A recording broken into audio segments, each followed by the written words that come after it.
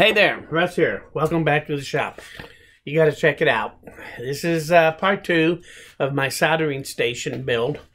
I'm using this cabinet here, and has this cubby hole, pull-out tray. So I've done a couple of things to it. I thought I'd show you. I got the fan in. That's the biggie, and it works great. So what I did is I also put a board right here so that when I pull this out, that gives me a place to have things setting, because I think maybe this is probably where my soldering station is going to sit. I'm still looking at a bunch of different ones, but I think I'm honing in on the Ryobi and just use that one for a multitude of reasons. And the price is reasonable. So once I get that, then I'll decide whether I want to put it in one of these 2 drawers or on top of here.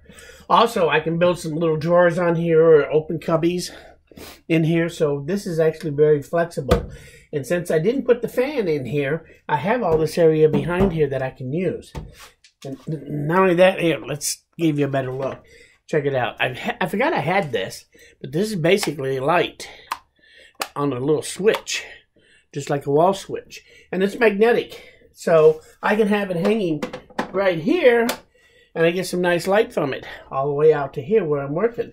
Or I can just put it up there and get some really nice light out this way. So I think I'm going to like having that. It's going to be a handier light than these are. So I'm going to keep that right here and see how well it works. But I think that's going to work real well. It's just an LED, runs on 3 AAA, so I suspect it'll last a long time on 3 AAAs.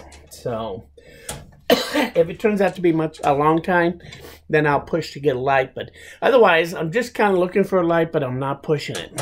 I put a thing here also so that I can have power on this side as well as that side. And when I want to use the fan, I can just take and just plug it into this power outlet right here. And it actually pulls pretty good. Want me to prove it? Let's see if we can do this. We're going to start a fire, huh? How's that for being cool, huh?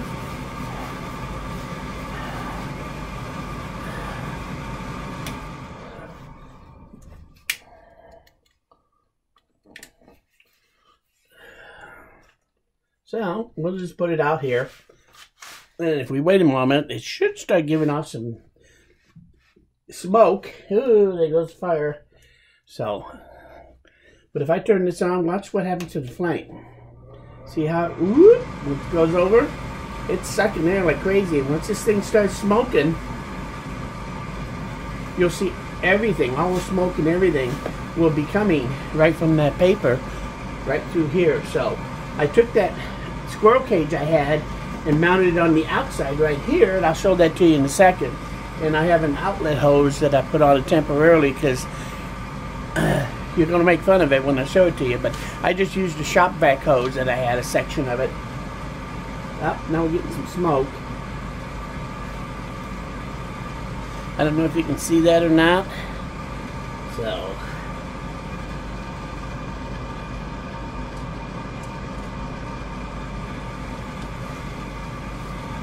So now you can see it's all, I don't know if you can see that, it's all coming over here, either in the back, and then it's sucking, everything's coming in, nothing's coming out. So it seems to be doing a pretty good job. It seems to be doing a pretty good job. I can see the smoke. I don't know if you can see all that smoke or not, but it's all going right up the tube here. So I think that this is going to work quite well. But also, what I can do, I'll let that finish burning. What I also can do is I just took a quick hose here that I have a section of it, and it actually fits in there. That's 1.5 inch PVC pipe that goes through the wall and butts up to the side of the blower, and so all the air is actually going in here through the PVC tube. And I hot glued it in. So now my air is here instead. And boy, it's really drawing it in. So I can have a little attachment here if I want on a magnet or something, so that I can actually use this.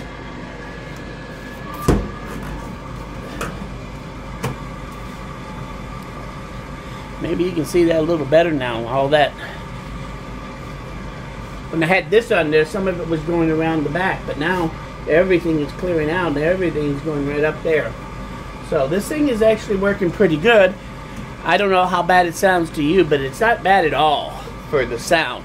So I'll be able to live with that. And this thing will...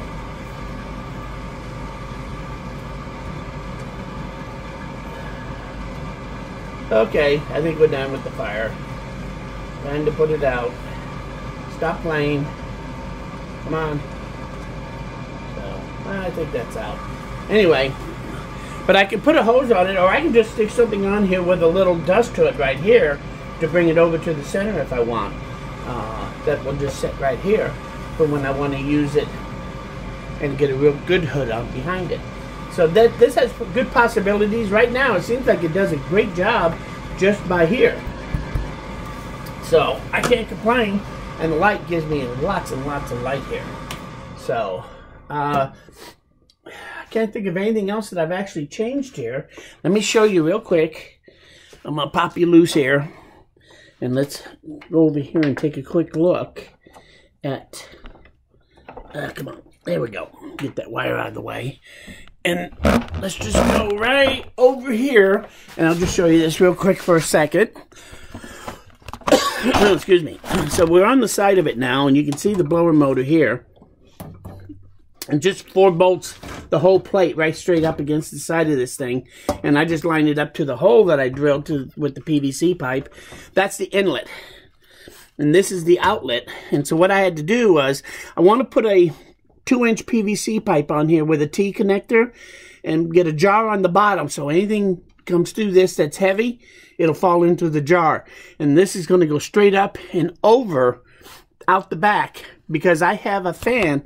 If you look, let's see if right there, that's my fan, and that thing really does a good job of cleaning everything out of the shop air-wise. It filters. That's one that I built a long time ago. So, but once I get the PVC pipe on here, then I can take this shop vac hose off. Trouble is, I have to make a trip to do that.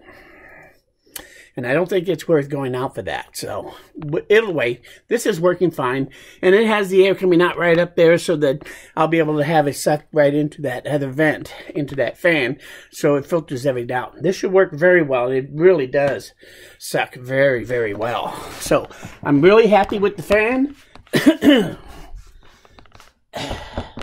I think that the whole thing is coming along nicely. I actually can start using it with the way it is now. I have this all set up with the thing, so when I pull it out all the way, I have this little tool tray here that I can put things on, and this stuff that I have up here stays put.